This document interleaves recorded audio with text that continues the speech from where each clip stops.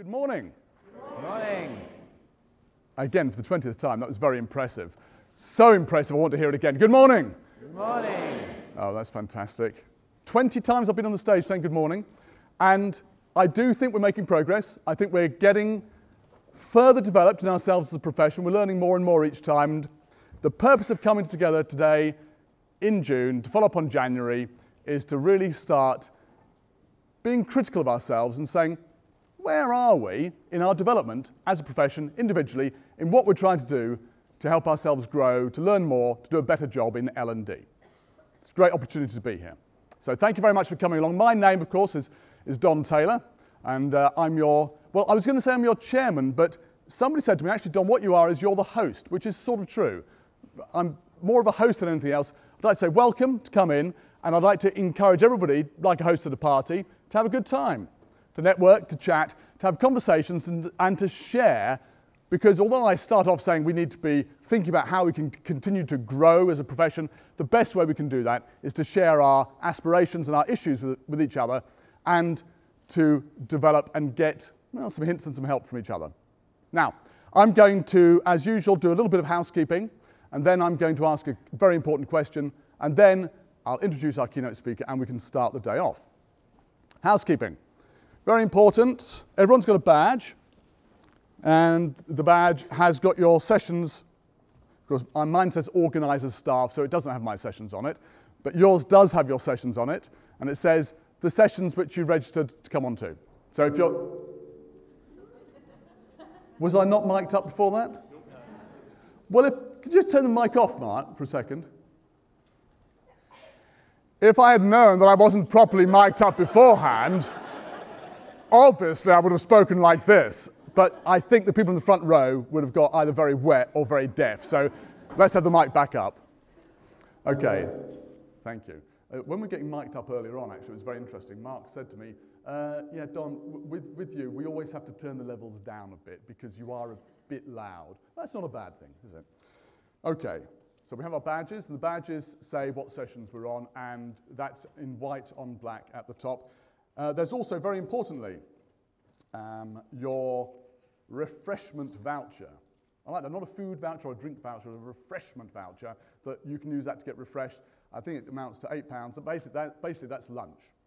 And there are a couple of dedicated tea and coffee stations out in the foyer, which are for people here who are at the conference to go and get free teas and coffees at.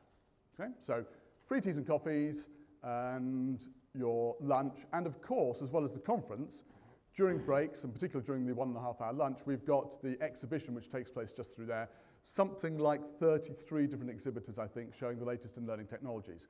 So it's like a sort of small January event, but slightly more concentrated, and all on one floor, which is nice. Okay, can I just ask a question? Who actually came in January to the Learning Technologies Conference? That's fantastic. So that shows that what we're trying to achieve is a sort of continuity, and that's working. Fantastic. Right, that's my housekeeping done. I'm going to move on to that important question now. You know what's going to happen next if you're here in January. I'm going to ask you a question. I'm going to ask you to turn to the person next to you to discuss it. So if there's anybody right now who's sitting by themselves, get ready to shuffle over to talk to somebody else. Everyone's looking around nervously now, because if you're sat between two people, is it rude not to go to that person? What do I do? I've introduced a whole new social dilemma. It's terrible. The question I'd like to ask is, bearing in mind what I said about January through June, where we want to get to is, just think for a moment, don't speak for a second, but just think for a moment, what were your aims and your aspirations in January? Where were you hoping to get to? Just think about that for a second. Don't you have to talk? Okay, that was what you were hoping to do. You were hoping to do something in January. And the trouble is, if I start speaking loudly again, the mic's going to come on. Are we back on? Yes, okay.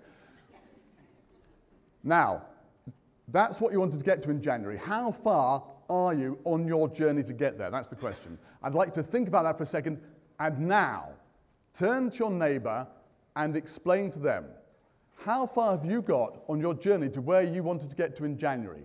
Where have you succeeded, Where have you had some challenges that you'd like to overcome? Okay? How far are you on your journey? 2 minutes, go ahead.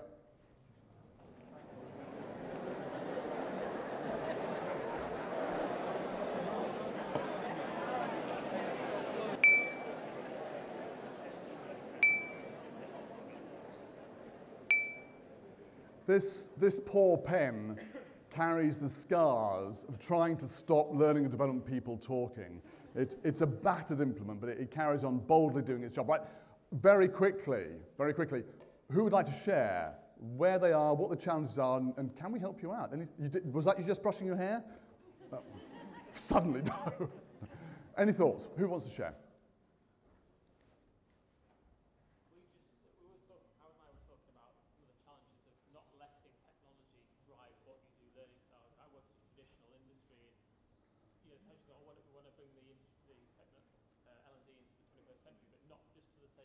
Yeah. It's how do we not let the technology drive the agenda? How do we not make it do? How do we not start running after it? How do we not, as I put it, let the procedural tail wag the pedagogical dog? So we want to do what we want to do and get the tools to serve us, not the other way around. What's the industry you're in? Traditional industry?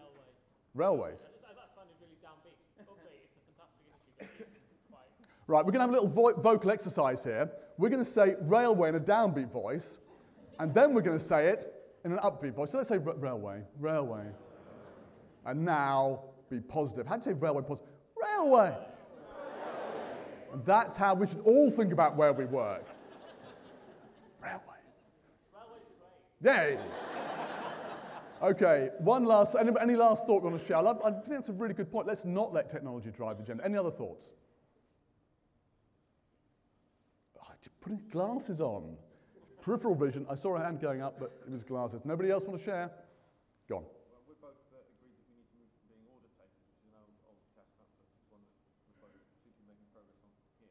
From order takers. Going from order takers to actually sort of engaging with the business to actually find out what they need and not what they think. I think you two guys should come up with a double act for me, because actually that's two of the things that really drive me. It's this business of not letting technology drive it and not being the order takers, but really engaging with the business. How far are you on the journey? It's early steps, but certainly for us, it's getting acceptance. Great. Okay. So just very quickly, and I'm sorry, I'm taking up our keynote's time here, but I'm fascinated by the answer here. What has worked in moving from being an order taker to being more engaged? What if you had to share one thing with everybody else? What would it be?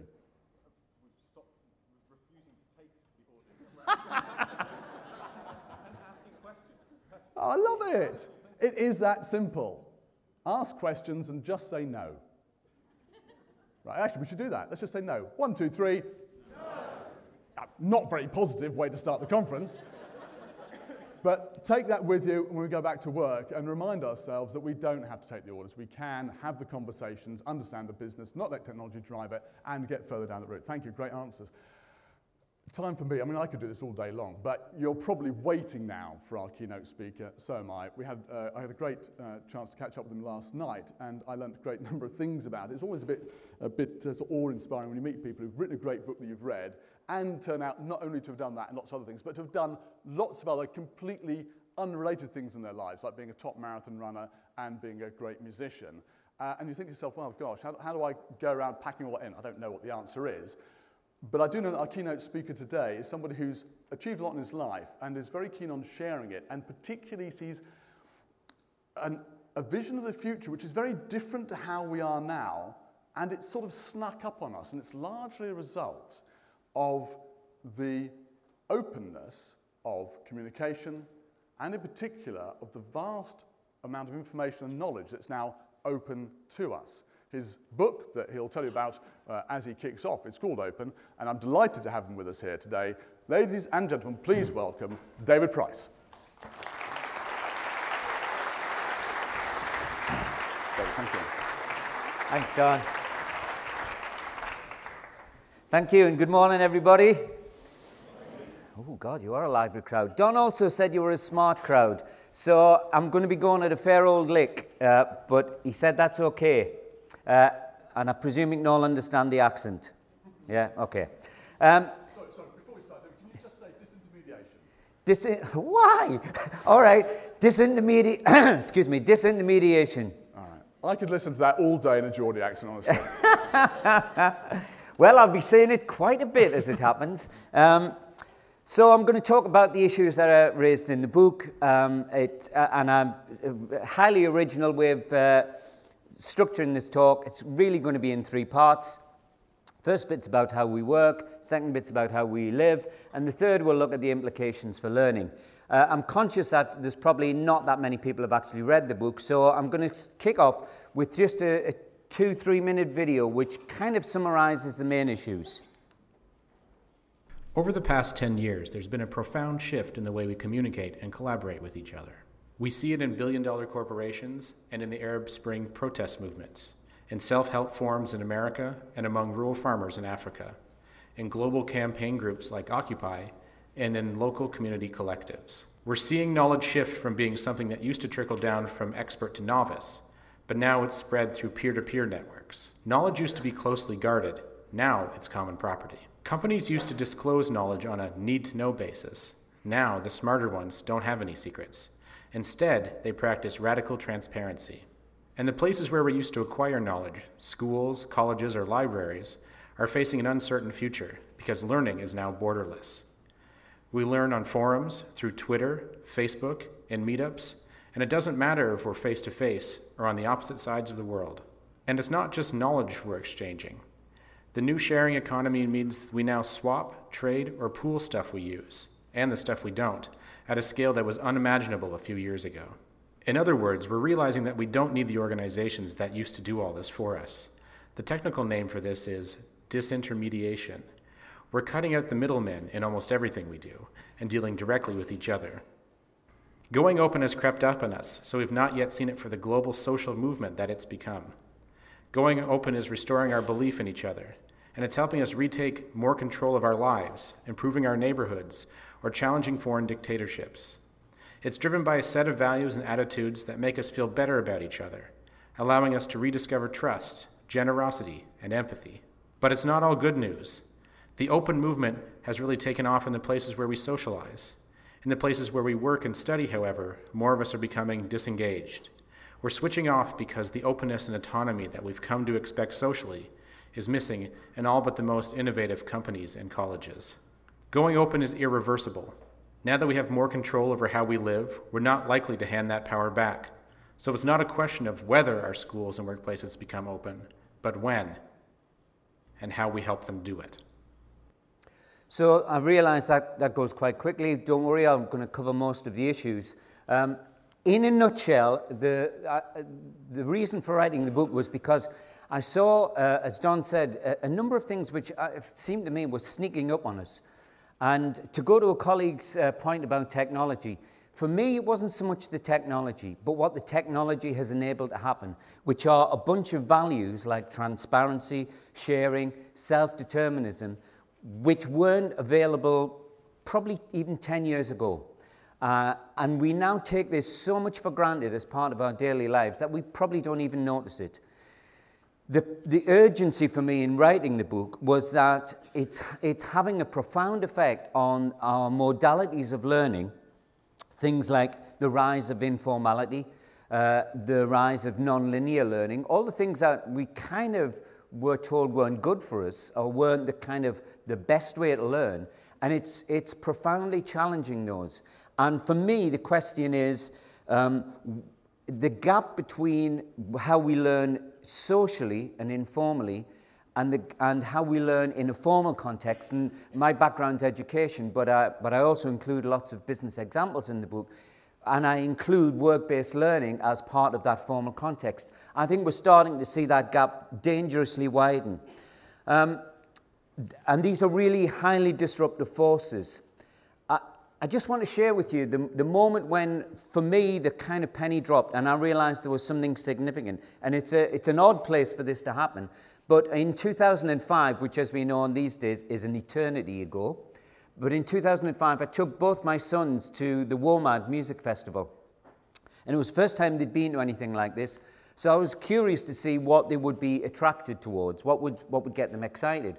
And the thing that my eldest son, Jack, who was about 14 at the time, thing that he really got excited about were a bunch of guys from Mongolia who specialized in a thing called tuvan throat singing. Anybody ever heard any tuvan? It's also called overtone singing. No? Put your hand up if you have. A few. Well, it's the most remarkable thing you will ever hear because it's the human voice producing two musical notes simultaneously. So there's this low guttural sound, which sounds like it's been squeezed out the diaphragm, and then on top of it, this high kind of very sweet overtone. So that was the thing that Jack had found really fascinating. And then 3 weeks later, he came around to see me, and he said, "Hey, Dad, listen to this." And he went, and then produced this amazing overtone on top of it. Sorry, that really hurt my throat. And I said, "How on earth have you managed to do that?" This was only 3 weeks after the festival. I said, "You know, you haven't spent 15 years in the Mongolian desert. You haven't been herding yak and living off goat's cheese and living in a yurt. How have you done it?" He said, "Oh, some English guy did that a few years ago, and then he put it up as a bunch of online learning modules, and I've taught myself how to do it." And it wasn't just one style of this overtone. He'd done 7 or 8. There's tons of overtone style singing. And I thought, so we've gone from 15 years of enculturation in learning to 3 weeks. And this was very early days in terms of online learning modules. It was fairly crude. But I thought there's something really powerful about this. What made it even more powerful was at the time, in his music lessons at school, Jack was, and I kid you not, he was colouring in the sections of the orchestra on a worksheet. And I thought, he must be really bored doing that when he's teaching himself how to do tuvan throat singing, which is technically very demanding. So it seemed to me that there was something really significant. So then I started researching and I looked at how we work. And the thing that struck me in both schools and colleges as well as the workplace is that we are witnessing an epidemic, it seems to me, of disengagement. I'm sure you've all heard the joke about the CEO when he was asked how many people worked in his organization. He said about half. I think that was probably an overestimate because if you look at the stats, they're quite shocking. I used to think disengagement in schooling was bad, but according to the latest Gallup survey, disengagement, the number of engaged employees are said to be around about 13% worldwide. So that's a pretty shocking statistic. The good news is it's gone up from 11%. But actually, when you start to look at what that means in terms of cost, $300 billion to the American economy, the cost of disengagement, $26 billion a year in the UK, that disengaged employees are 3 times more likely to be off sick and 9 times more likely to leave. We've clearly got a major issue with disengagement. But when I was talking to L&D people, it seemed to me that they were struggling to get their bosses to take it seriously. And the smart organizations clearly get it. This graph shows on the left the kind of world-class innovative organizations that have got 67% of the workforce who would claim to be engaged, and the average organization that has about 33%. So it's obvious that the Googles of this world get it, but what I can't understand is why more CEOs don't get the connection between engagement, innovation, and productivity. Engaged workers 20 times more likely to be creative at work, and there's this direct correlation between engagement and innovation. It's been proven by a number of studies. So that to me is mystifying why more people are not taking engagement more seriously. And I think there are a number of factors which are affecting this rise in disengagement around the world. The first is a loss of autonomy. 40 years ago, we had twice as much autonomy, twice as much permission to think as we do now. And this isn't just the kind of low-level call center workers who are working off a script. I cite an example in the book where I went to see my doctor and she was working to a script. So fairly senior professions are now increasingly working to a script. So loss of autonomy is clearly a big driver. Loss of trust. 90% of employees believe trust is eroded in the past 5 years. And then, of course, the big one, the loss of job security. And this is really the critical issue, and when we get into Don's favorite word. Because it seems to me that the latest research is showing that in the US, by just 6 years' time, 50% of the workforce is going to be freelance. Not always through choice, but they are having to work freelance. This is also the case in Australia, similar kind of research being done, similar kind of statistic. Around 50% of us are going to be working freelance. And one of the big reasons for this massive upheaval in the way that we work is this word disintermediation, and I'm sure you're familiar with it. And what I've seen since I've written the book is that it's affecting everywhere. We've seen it affect the banking industry through PayPal, through peer-to-peer lending services, through self-managed online trading. We've seen the music industry almost collapse and have to reconstitute itself once we got things like iTunes and YouTube. So we're seeing it in all levels. Even last week, I don't know if you noticed the story about London taxi drivers are up in arms because of the Uber app. So that process of disintermediation, it seems to me, has many pros and a number of cons. The pros, of course, are that it's putting us in direct link with whether that's a recording artist or the industry that we want to have the connection with. We have a closer connection, and therefore we're more in control of our lives. But of course, the downside is that it's having a catastrophic effect upon jobs. And particularly, over the last few years, jobs in the knowledge economy. This is why it matters to everybody in this room. So, hands up, who remembers the knowledge revolution? Yeah, that's because it didn't happen. We were told it was going to happen. Tony Blair, 1997, said famously his 3 priorities were education, education, education, because we had to be ready for the knowledge revolution. That's another thing he got wrong. We won't get into the others. What actually happened was that no one foresaw that the economic value of knowledge was going to plummet. But the really exciting part for me is that the social value of knowledge has soared. And this is why I think it's going to change our modalities of learning. We were told that content would be king. I remember when I was working in Liverpool at the time, people were saying, you know, the pipes in the ground, there's going to be no money in that. The money's all in the content. What no one predicted was that we, ourselves, citizens, would produce that content as well as the experts who were supposed to do it. So the value of that content plummeted. We were quite happy to do it for nothing. We also didn't foresee this flood of graduates coming from Brazil, Russia, India, and China, and the effect that that was going to have. So I believe that for the first time, we are probably facing a point where that maxim, that learning is earning, in other words, if you get a degree, it will be worth it over the course of your earned income over the rest of your life, because you'll earn significantly more than people who don't have a degree. I think we're at the point where that is now questionable. And I think that's a myth which needs to be taken on. Philip Brown has written a book which talks about the high skills, low income future. That our graduates are going to need that degree, but they can't expect to be earning anything like the levels of salary that they used to earn in the past, because of the global competition and what he calls the auction for skills. And it's a kind of Dutch auction. I'm sure you're familiar with this, so I won't spend a great deal of time on it, but it isn't like eBay where the price goes up when you're bidding for those skills. The price actually comes down. And Paul Sappho has said that the greatest challenge we face over the next 30 years is figuring out what's going to replace the job. If you're not familiar with these kind of knowledge process outsourcing sites, I would strongly recommend that you visit them. Has anybody been on elance.com? A few people. Well, this is when I saw this, and my sons, when they finished school and chose not to go to university because they're working in IT, and the unemployment rate for IT graduates is currently around 70%.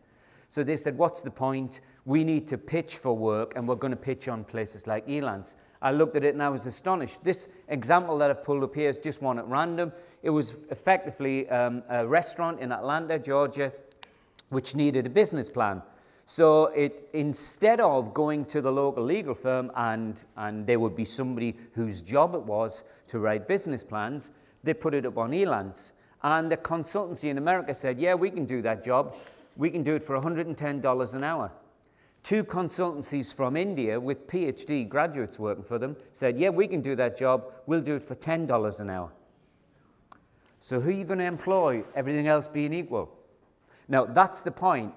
We have to make sure that everything else isn't equal. And my son started on these websites pitching for work at $5 an hour. He's now up to about $15 an hour because he brings a set of skills that he has developed and taught himself that give him an advantage. But in all our businesses, we have to think about the fact that more and more jobs are being chopped up and sold to the lowest bidder. So disintermediation has some really positive effects and some negative effects. So I want to pause at this point and ask you to turn to the person, since you've already started having these conversations, turn to the person next to you and ask this question. How is disengagement and disintermediation changing the role of learning and development? What does it mean for you guys in the room, the fact that we've got more disengagement and we're now living with disintermediation? 2 minutes and then share your thinking.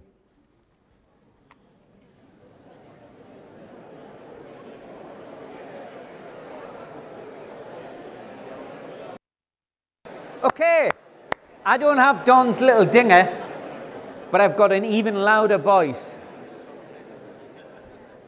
So, I don't know if much of this was news to you. I suspect it's not, but how do you think it's affecting your role in your companies? Who'd like to suggest something? Yeah. Just turning on its head slightly, battle I have at the moment is with line managers wanting courses for their staff. That's actually disengagement. Yeah. As you say, go on a course, I don't have to worry about you, as opposed to the informal workplace learning, which we know is far more valuable and useful. Absolutely. Anything else? Did everybody hear that, by the way? Because Sorry.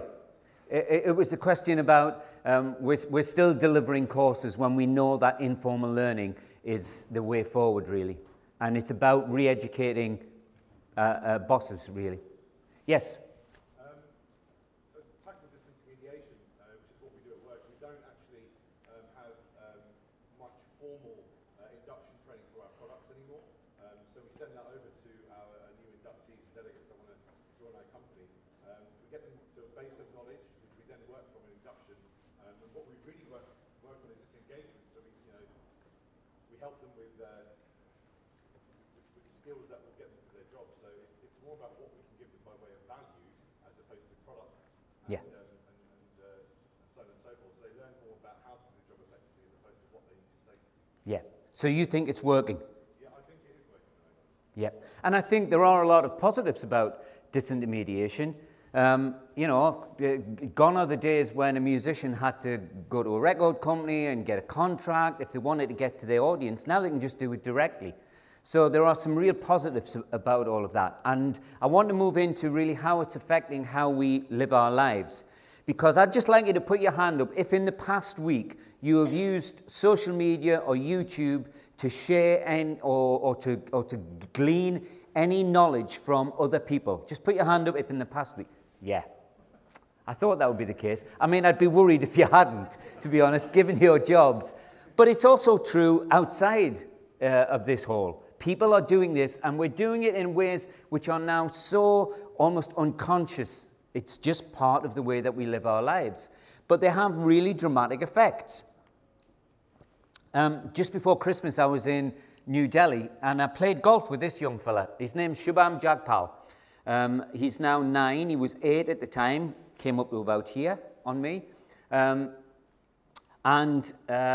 had a game of golf, and I'm a reasonable golfer. I play off about 14 handicap, so average. He beat me by about 10 shots. It was probably the most humiliating day I've ever had on a golf course. But he was a very nice guy, and I was talking to him, and I said, so, you're a pretty good player. I said, have you ever entered any kind of tournaments? And he said, yeah. He said, in fact, I was playing in one just last week. I said, oh, where was it? He said, it was in San Diego. I said, oh, what was it? He said, it was the Under-12 World Championships. And I said, and how did you get on? He said, I won. So immediately I didn't feel so bad. But I said, wow, that's amazing. So how long have you been playing golf? So he's 8-year-old when he won this. And he said, well, actually only on a golf course for 2 years. He said, but I've been hitting a golf ball for 4 years. And I said, well, how did that work? He said, well, I come from a remote village. He said, it wasn't in New Delhi, it was way out in the country. He said, but we had an internet connection. He said, and I taught myself how to play golf by watching YouTube videos of Tiger Woods. Still hasn't had a lesson. And he's become the world champion in his age range without ever having had a lesson, without even going on a golf course until 2 years ago.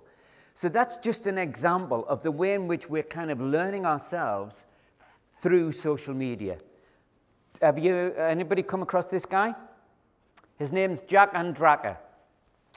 He was 15-year-old when this photograph was taken. This is him talking at TED. Jack, when he was 15, his uncle died of pancreatic cancer, and he's a keen scientist at school, so he started on a school project, which was to come up with a biomarker for pancreatic cancer. And Jack has managed to come up with something which is faster, more reliable, and 1,000 times cheaper than the version that's available on the marketplace currently. It's about to go into production. But the interesting thing is, when Jack wrote to 200 universities in America, and he said, I'd like to use some lab space, 198 of them refused. They said, you're a 15-year-old kid. What could you possibly know about pancreatic cancer? Jack did all the research for this amazing achievement using what he calls the teenager's two best friends, Google and Wikipedia. And that was all that he used. Quite astonishing. But even more astonishing is the fact that no one believed that a 15-year-old kid could actually come up with something which has been a scientific breakthrough. So that got me thinking about how we're all learning socially. And it's not about, I believe it's not about the technology. There's something about the fact that the technology allows us to reconnect with some values. And I think it's the values that drive our motivation. So I started looking at what are those motivations that we get socially, and how can we then bring them into the workplace in terms of work-based learning. So I want to share them with you very quickly. There are 6 of them. The first one is do it yourself.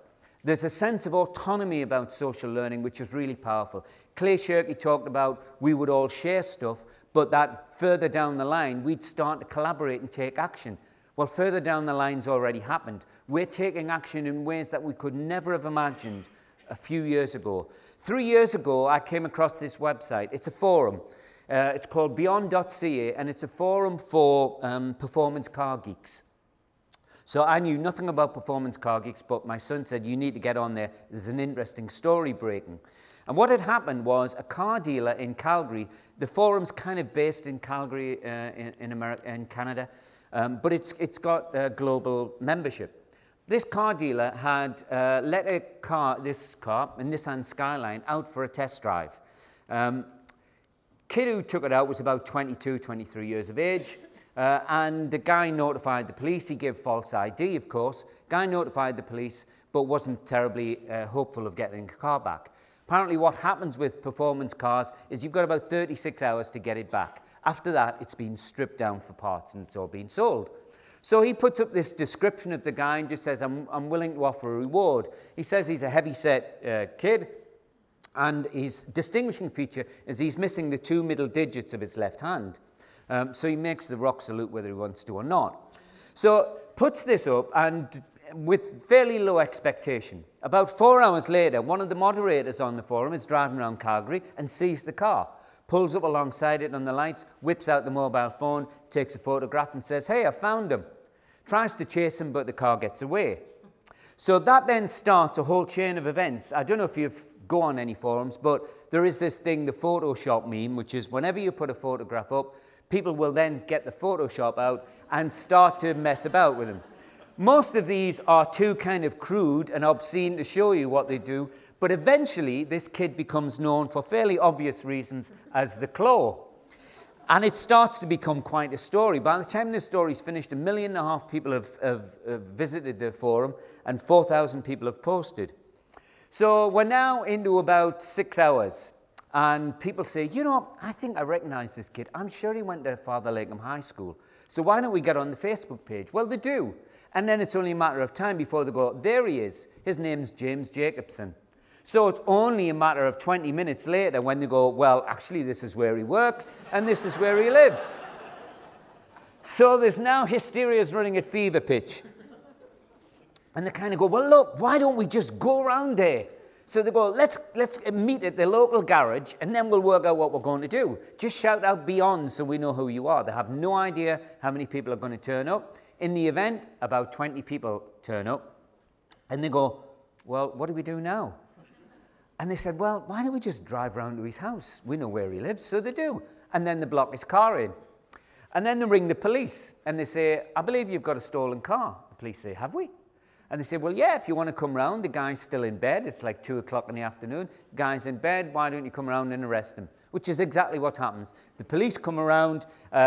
They arrest him. And, of course, the guy's sitting in the car from beyond, whip out the phones, video the whole thing. And less than an hour later, it's up on YouTube. And this claw has now become notorious around the world. So the car dealer gets his car back. And it's just about 24 hours since it was taken. And the car is in mint condition.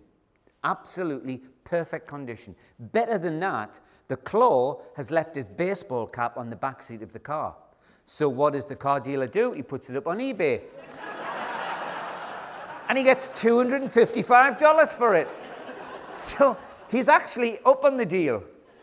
Now, when this story broke on Canadian TV, they interviewed the Canadian police and they said, oh, you know, we really don't approve of people taking the law into their own hands like this. But that's the whole point. We do this stuff now because we can share information quicker than our formal institutions can. Now, that in itself would have been a pretty amazing story, but then something really weird happened. I was talking at a conference about 3 weeks after I'd heard this story. And unbeknownst to me, it was videoed and then put up on YouTube. I get an email from the guy who runs this forum who says, I think you might want to go back on the forum. So I went back on, and what do I see but this? So the whole thing starts all over again. They all go, well, who is this guy? He doesn't sound like he's got a Canadian accent. Where did he learn about the story? And then I'm thinking, what's the etiquette here? And I said to my son, what should I do? He said, just lurk. You know, you'll see what happens. So, of course, within a matter of about an hour, somebody says, I found him. Here's his Wikipedia page. He's Sir David Price, born 1924, a British Conservative Party politician who was educated at Eton College with this accent. So, clearly, going to Wikipedia is not your only source of information. But I thought, what do I do? And I just left it. And then somebody then went, do you know he looks pretty good for 86? So it's just one example of many, many where we are taking control of our lives and we're using that knowledge, we're sharing it to take action. So autonomy is a really powerful motivator. But so is immediacy. I say do it now because what we see when we look at social learning is this sense of immediacy is really powerful. We all get it. When we tweet something and we get an immediate response, we know what that's like. There's actually, neuroscientists have discovered there's a little dopamine hit that we get in our brains when we get that fast response. John Seeley Brown talks about the surfing community as one of the great learning communities, and it is. I've studied surfers, the way that they learn. And he talks about 4 guys in Hawaii who became world champion stunt surfers, and they did it through videoing everything that they did and also looking at associated disciplines like skateboarding. Every day they went out with a video camera and they would share what they'd got, put it up on YouTube. And they were saying that it's now, within the surfing community, it takes about 36 hours from a new move being invented to having gone all around the world. And people off beaches all around the world are now copying these moves. Now, that's a really powerful driver for learning. And I would suggest that that sense of immediacy is missing from many of our workplaces. So that's number 2. Number 3, do it with friends. It's a myth that the internet was going to send us all into our bedrooms. We still want to meet with people. We know that study groups are a powerful way of learning. So these people here in this photograph are in Beijing. They're doing a MOOC. It's one of Coursera's MOOCs. 160,000 people do it. Of course, it can be completed alone. But every Friday morning, they get together in this coffee shop in Beijing and they share what they've been learning. We still want to do that. I don't know if any of you have been on the website meetup.com, but its sole function is to allow people to meet face-to-face all around the world. And it helps facilitate 50,000 meetings a week in various places. And when I discovered it, I thought, I'll pick something really obscure. So I typed in drunken philosophers. And dozens of drunken philosophy groups came up. I was astonished. There's even one in Raffles Hotel in Singapore. They get drunk and they talk about philosophy. Now, we've always had drunken philosophers. Paris was full of them in the 19th century, but they were the intellectual elite. They were a little clique. Now, anybody can get drunk and talk about philosophy. So there is a sense of democratization and a sense of collegiality, which is really powerful in terms of social learning. Number 4, do it for fun, playfulness. Here's a little video. I'll just play you the first minute of it. It's kind of self-explanatory. Good morning. It's 6 o'clock. A rather unusual project is starting today. Computer programmers or hackers from Facebook, Google and Amazon are spending the next 3 days brainstorming in London. Game Jam's a chance for everybody to get together and have creative ideas about how to help advance the cure for cancer. Give up your weekend. How incredible is that? People giving up their whole weekend to take our gene data, wrap it up in an engaging way, and make it into a game. We're going to get the eyes of the world onto our data and hopefully accelerate cures for cancer. Here, the real pressure is you're under the clock. Big challenge, and at the deep end. It's a really tough problem. About the idea of trying to contribute to curing cancer is incredibly compelling, so that's why I'm here. We're in a strange position as scientists. We've got really good at collecting information about the world, but we're not very good at analysing that data, at turning that data into knowledge.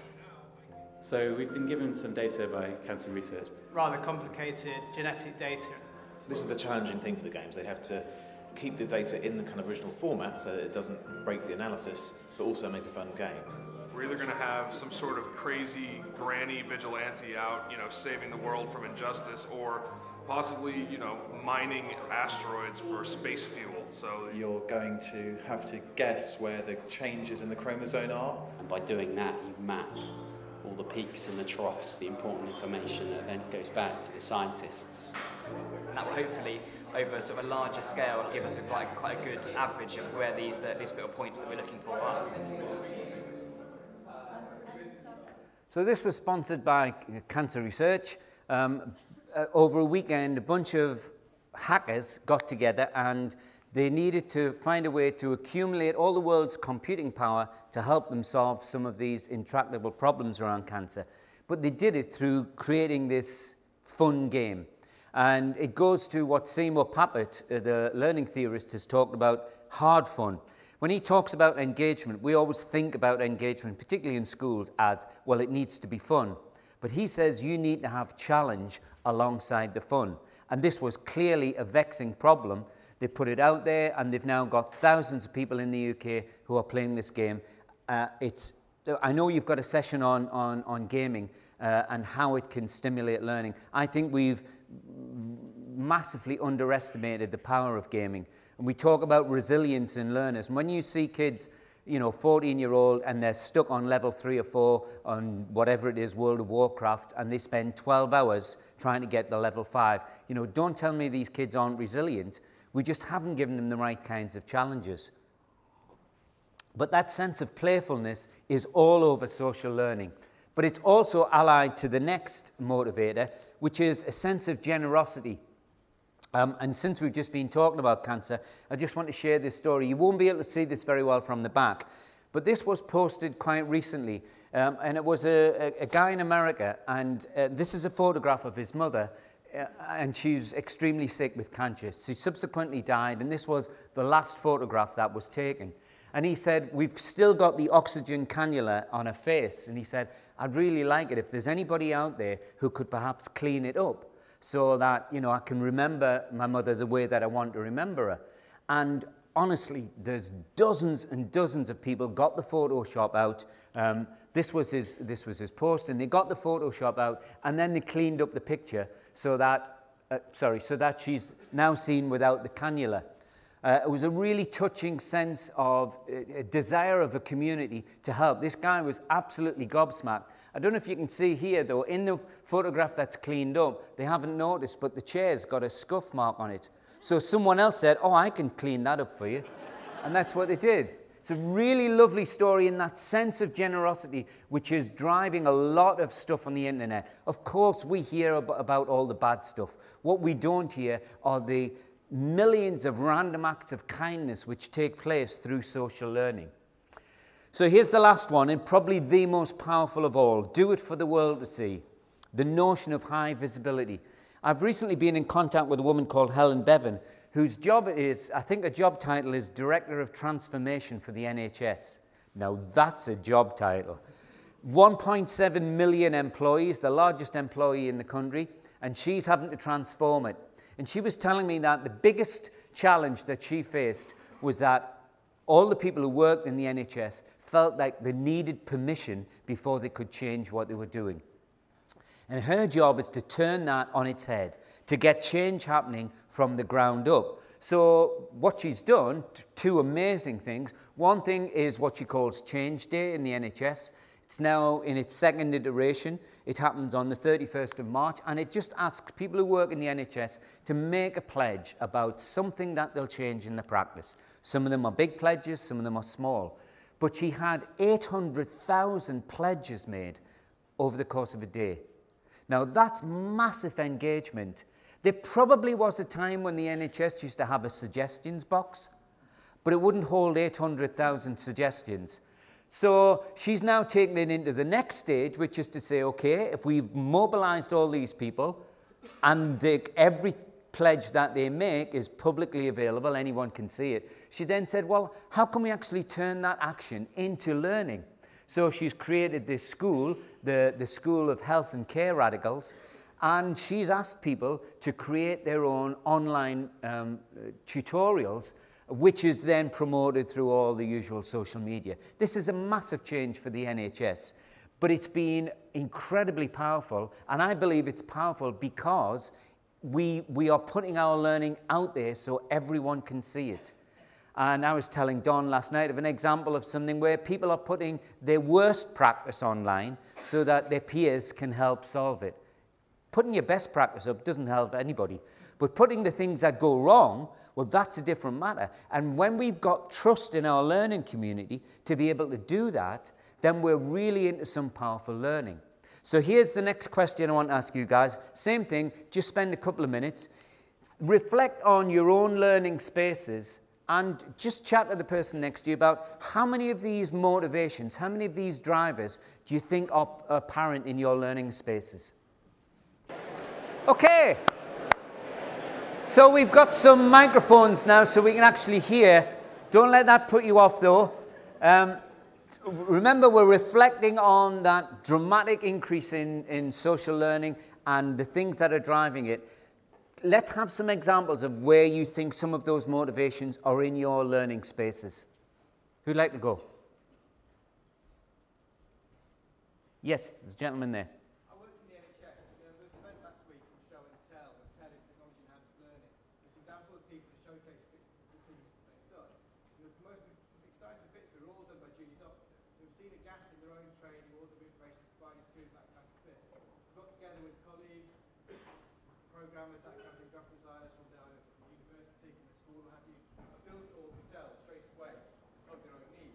Then they've shared it with other doctors, other hospitals, that kind of thing, very organically from grassroots. These resources are coming up, and they're fantastic. And it's the absolute opposite kind of top-down stuff. Yeah.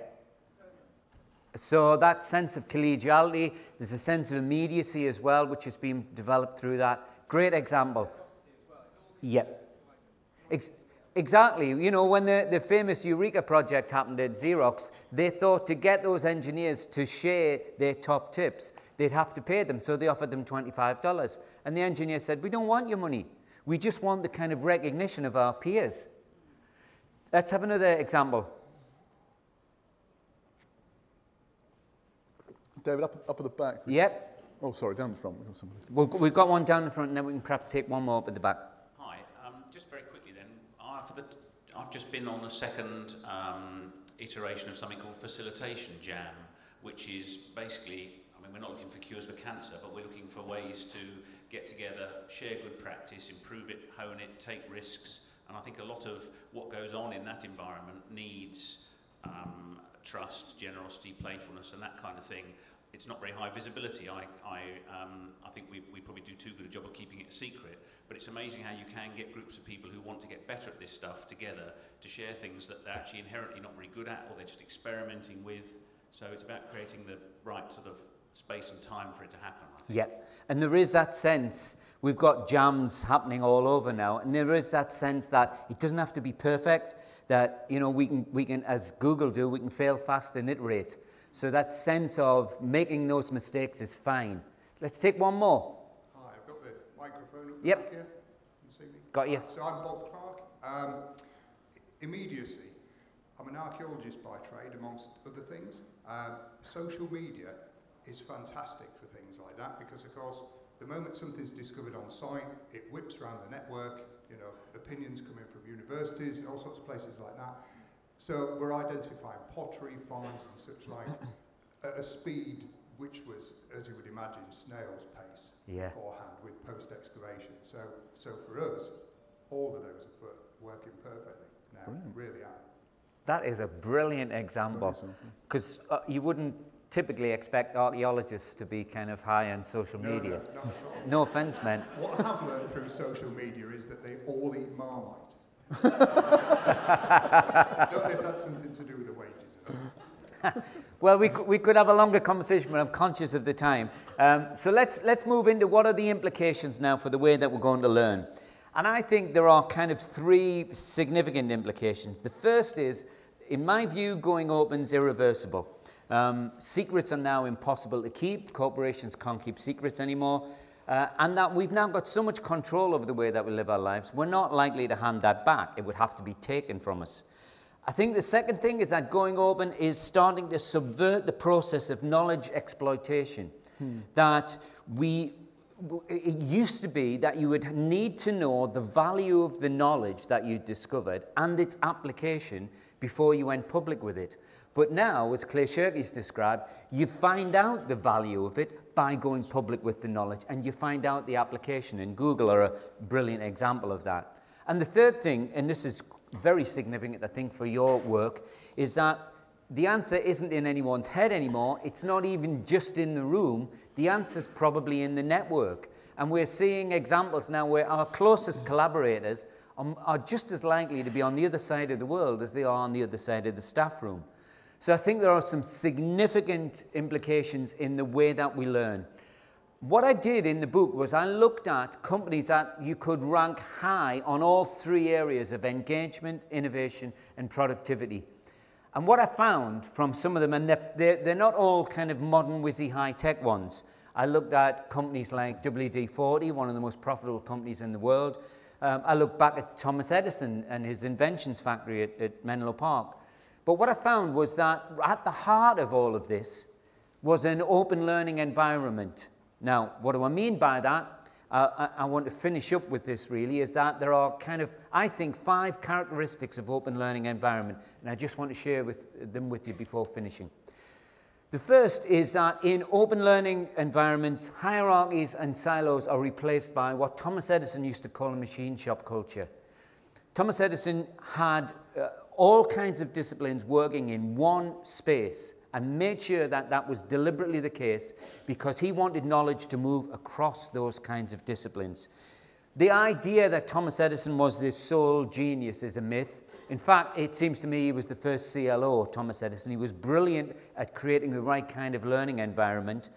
And this machine shop culture has been replicated by companies like 3M, who have often said that they've got biologists, physicists, they've got all kinds of scientists and accountants and marketing people all within 50 yards of each other.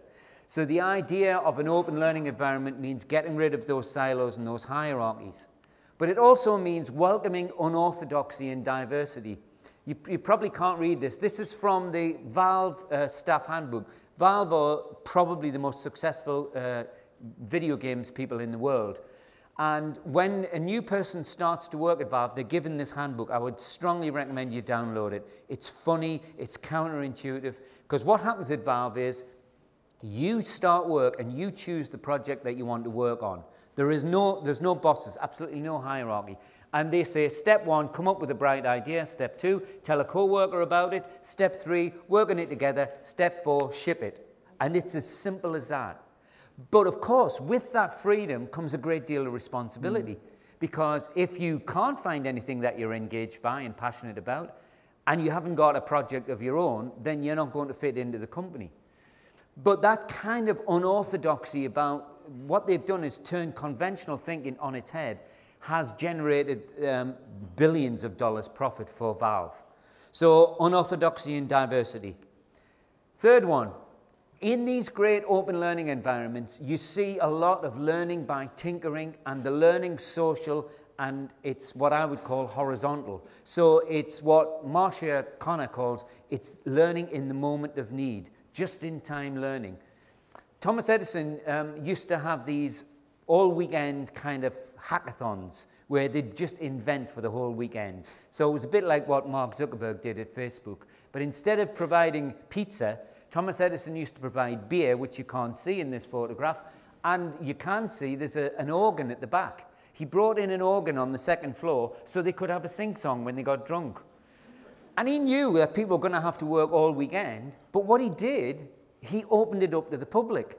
So at any point, people from the public could come in and ask what they were working on. So it was a highly social kind of form of invention. You can't quite imagine that happening in Apple, inviting members of the public to come in and see what they're doing. But this was what he believed was the best way to get people motivated as learners.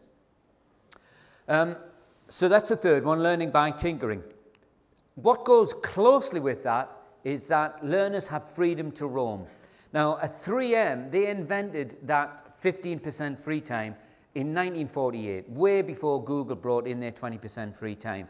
And people probably know the story of the invention of the Post-it note. It actually came about as a result of 2 separate episodes of using free time. So Spencer Silver on the right, he wanted to come up with a glue which wouldn't leave an adhesive. And the trouble was it didn't actually stick to anything. But he used his free time to do that, and it didn't matter that it wasn't successful. It just lay around for about 5 years till Art Fry took his free time and thought, what happened if you put this non-adhesive glue onto the back of a paper? He was actually in church and he was creating a kind of hymnal marker. But that stuck around for a while, and if it hadn't been for the use of 2 lots of free time to allow those learners freedom to follow their interests and passions, then the idea that I say generated a billion others, the Post-it note, wouldn't have happened. Does anybody have a Post-it note in the room? I've got a very small one. Have you? Yeah. Can you just, because I'm just going to share with you something that I learned about Post-it notes. You're among friends, Don. Post-it note. So cheap. Actually, having said that, I'm not sure Nobody got a pad of them? It's so small I don't know where it is, Denise. You've got one. Just throw it up. Whoa, almost made it too. Here's the thing. Did you know that there's a correct and an incorrect way to peel off a Post-it note? Somebody did. That's amazing. If you peel it off left to right and then you stick it up and share your idea, it lies flat. If you take it up bottom to the top and you put it up, it flaps up like that. Who knew? Why don't Post-it notes come with a manual? Thank you very much. So there's the fourth characteristic, and here's the final one. I've lost the clicker. I'll put it down somewhere. Which goes closely to that story about 3M, and it's that freedom to fail. This quote on the left, if you have a work culture where bringing your mistakes to the table every week is a normal thing to do, it feels less like failing and more like learning. It's from Alan Noble from Google, Director of Engineering. The guy on the right is Gary Ridge, who, when he took over at WD-40, he said that people were terrified about admitting to making mistakes. So he actually found that he had to ban the word fail. And he talks about learning moments now. And it's a subtle but important shift. And he had to incentivize people to share their learning moments. And having that freedom to fail, of course, it goes right to the heart of Thomas Edison's philosophy, where he said, I haven't failed yet, I've just found 10,000 ways that don't work. So I think they are it seems to me, the 5 kind of key characteristics. I think what all of this means is that in learning theory terms, we are moving from pedagogy to andragogy to hortagogy. Now, why are the 3 ugliest words in the English language reserved for learning? I think it's those academics. They don't really want us to talk about it. But what I mean by hortagogy is a kind of self-determined learning. We've gone through self-directed, and I think what we need now are learners to be setting their own course and finding their own way to get there. What this means for you guys and people who learn, who lead learning, is quite a subtle shift, I think. We've got to move away from the kind of Dead Poets Society version of leadership to encourage something a bit more like this. A dog taking itself for a walk. But I think we're at the point now where we have the tools, we've reconnected with some of those values, we're at the point where we can actually realize the World Wide Web's original motto, which was, let's share what we know. I think it's so cute that the World Wide Web had a logo once, even if it was clearly designed by an academic. But we are at the point where I think we can share what we know. And critically, I think what we're seeing in terms of knowledge and our approach to knowledge is that it's no longer being seen as a kind of finite resource. You know, the days of talking about intellectual property that has to be closely guarded, I think are at least on the wane. Because knowledge isn't a finite resource. It's not like an apple. If I take a bite out of that apple, that's a bite that you can't have. As Thomas Jefferson said, it's more like a candle.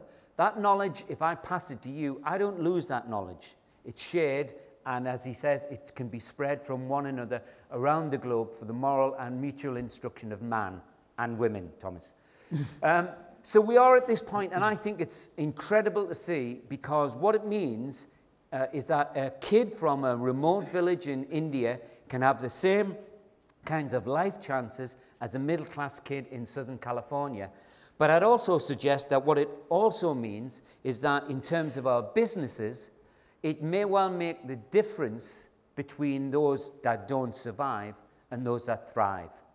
So thanks very much for listening, and if we've got time, we can have some questions, but if not, I'll speak to you later. Brilliant. Thank you.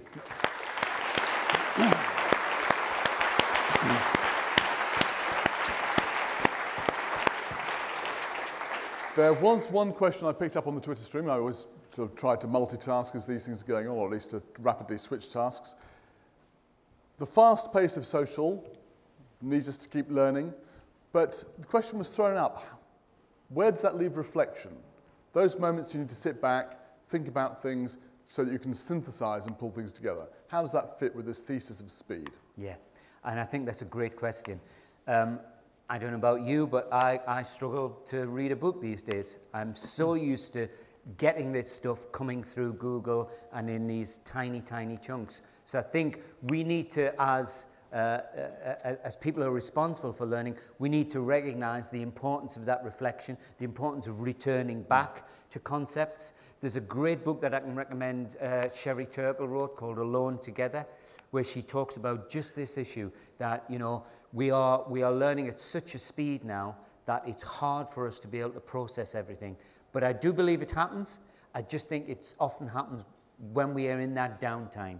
And we've got to make sure that we've got some of that downtime. Making sure you've got downtime is so important. So I don't have my phone or my iPad in my bedroom, and I have stopped automatically picking it up when I'm going to have a cup of coffee or a cup of tea, and I just give myself time to not think about anything, which is a bit of a strange thing to do. And then suddenly you find, actually, yes, you're not aware of it, but your downtime, things are happening, even if you're not consciously doing it. Yep. I need one last question for David before we go to our coffee break. The hand shoots in the air. Would you like to spend some time with me thinking about how this could be applied to international development and how we might use some of this thinking to improve the way we learn more about reducing poverty and inequality? Wow, that's an invitation that you could not turn down. I mean, what would have happened if I'd said no? You would not have made it out of the room alive, Yeah. let's be honest. But seriously, that's something that I'm passionate about. Yeah. Fantastic. Great. Well, look, I tell you what, we've all learned something. We've made the world not a better place yet, but we're on the way to getting there, and we've been inspired by a great talk. This has really hit a lot of buttons for me. I'm still thinking about what we had when we talked last night. I'm now thinking even more. I'm going to have to make some reflective time to catch up with myself. David Price, thank you very much. Thank you.